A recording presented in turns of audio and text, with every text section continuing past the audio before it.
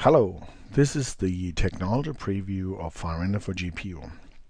We just activated the support for standard lights in finalRender for GPU, and I'm going to show you how we support standard lights in finalRender for GPU.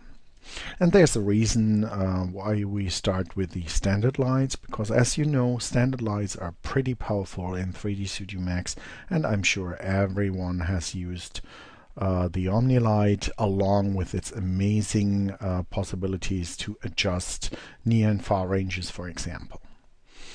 Okay, I'm going to show you with the standard features of 3D Studio Max right now.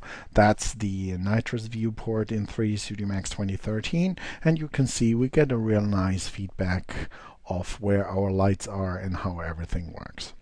So we can adjust here, and that's nothing really special, but I just want to show you. We can adjust here the lights, and we can even exclude illumination. So this is why we get the black hole here. And we just have in this scene three simple Omni lights. That's it. I'm now going to activate our renderer just to show you how this works. And we are going now to finalRender for GPU, our active shade renderer, and you can see there's no difference except that the rendering now looks much better in final.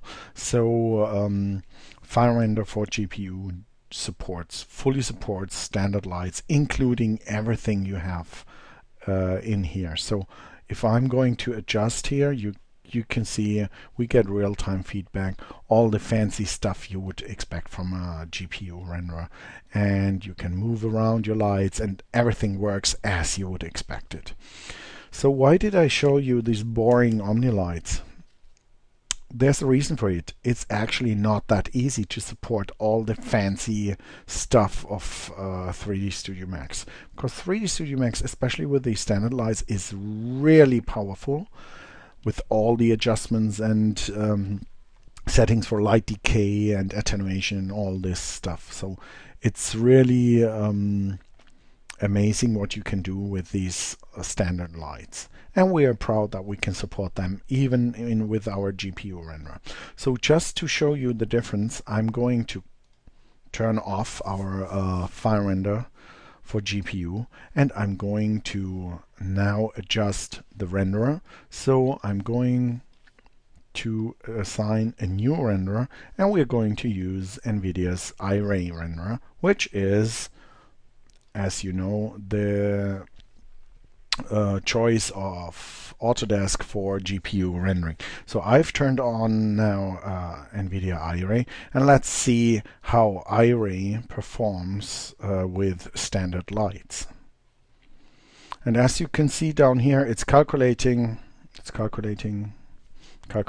And remember, I just switched the active shade renderer now to iray. So tell me if you can see something. I can't see something, and I don't think you will ever see something. So that's the reason I wanted to show you the boring standard Omni lights. As you can see, Omni lights are really cool and not boring. It just is a matter of how GPU renderer implements 3D Studio Max functionality.